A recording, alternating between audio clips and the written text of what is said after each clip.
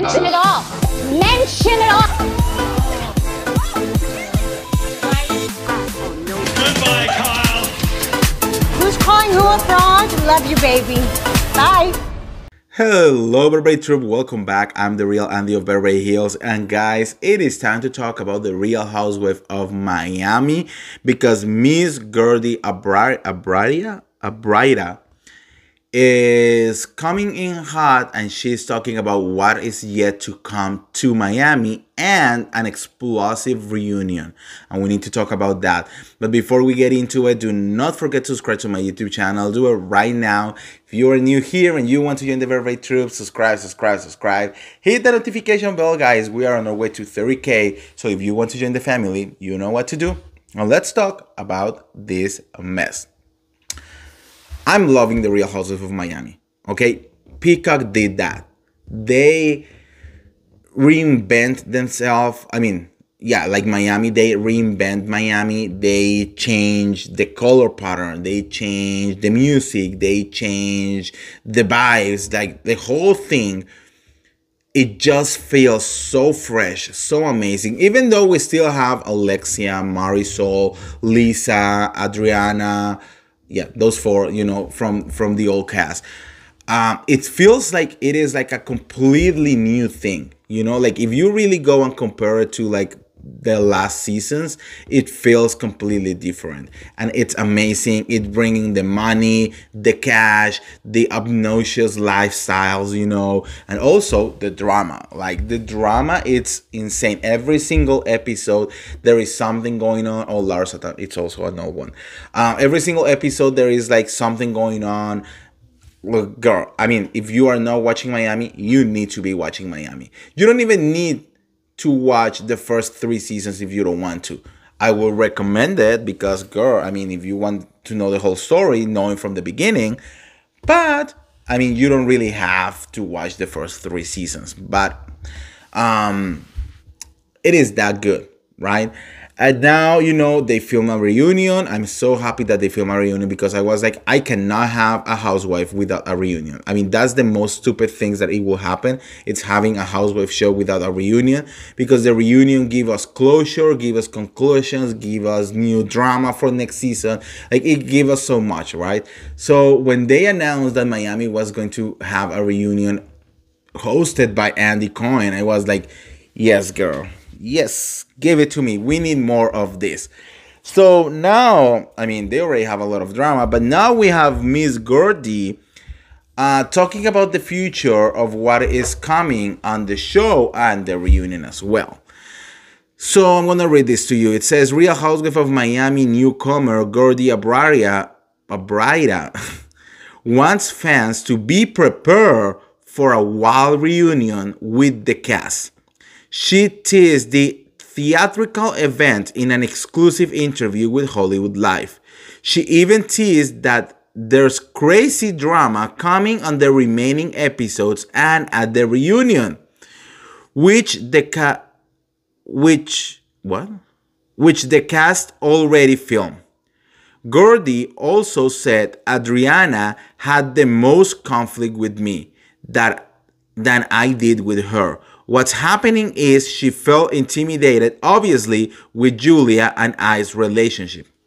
Girl, there's a couple dinners and lunches that we went to without her, and I think that she went into mother bear mode and defended her status with Julia in such a way that was not the way I would have handled it. Ooh, girl. Finally, when asked about the reunion, she said, I feel great about how it turned out. It was nerve-wracking for sure. I didn't know who was gonna come with receipts, and I definitely was ready with mine. But you guys are gonna flip out when you see some of the stuff that happens. It's quite theatrical. You will see what I mean. Girl, I'm down with the theatrics. Give me a housewife twirling. Give me a housewife trying to drag someone else, screaming, pushing Andy Cohen, doing whatever they need to do. I'm here for it, okay? So now my thing with, honestly, Gertie is at least till now, he is my least favorite. Okay, I don't quite connect with her, you know. Like I like she goes. I mean, I feel like she's just too cray cray. You know what I mean? Like, I feel like from all of the girls, and especially the new ones, she's the one who is trying to push too hard all the time. You know what I mean? So I think that she's the one trying to like push for some unnecessary drama, or trying to like respond in a certain way. I don't quite understand her. I don't quite get her, you know. Like I know that she's trying to make Housewife happens, but I don't know if it seems too good on her, you know. I'm still gonna give her another second, don't get me wrong, you know. I feel like, you know, always first seasons for some Housewife, actually many of them, it's very like weird, you know, like they need to get a little bit more season. But for example, Nicole, she was being very boring. She was literally becoming like the Teddy Mellencamp of Miami, and then she started kind of like getting a hold of the things, and now she is a more involved, right?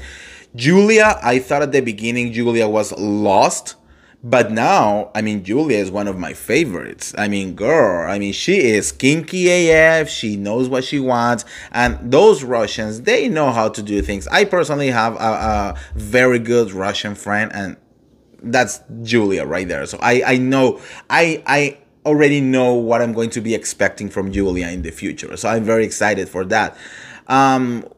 Who is those are, and Gertie is the other new one, and Gertie has that, like, I haven't really connect with her because I don't feel she's authentic. You know what I mean? I feel that she's pushing too hard, and that she's trying too hard to be a housewife, and I don't know if it comes naturally to her, you know. And then like she wants to have confrontation, but at the same time she doesn't want to have confrontation, and it's like pick a side, you know. And it's like learn your place, you know. You are new here, like you need to not being that extra and know where to do drama and when not to do it. And I feel like she hasn't really, yeah, she hasn't really like earned that spot with me, you know.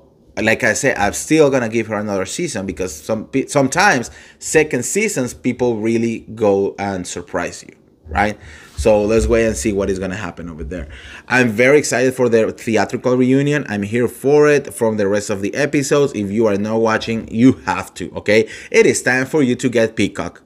I mean, look, it's the future. It's 2022. You have to get Peacock. It's $4.99. It is what it is, right? Just go and get it and watch Miami and Ultimate Gold Strip, because it is that good. So anyways, let me know what you guys think in the comments below. Are you excited for Miami? What do you think is going to happen? Who do you want next season? I don't know. Let me know everything. And like always, don't forget to like this video, share this video, subscribe to my YouTube channel, guys. And I'll see you in an hour when I'm possibly doing the recap of the Real Housewives of Orange County, and we are going live where you're gonna be able to call, give your opinion, like the whole thing. All right, so see ya, bye.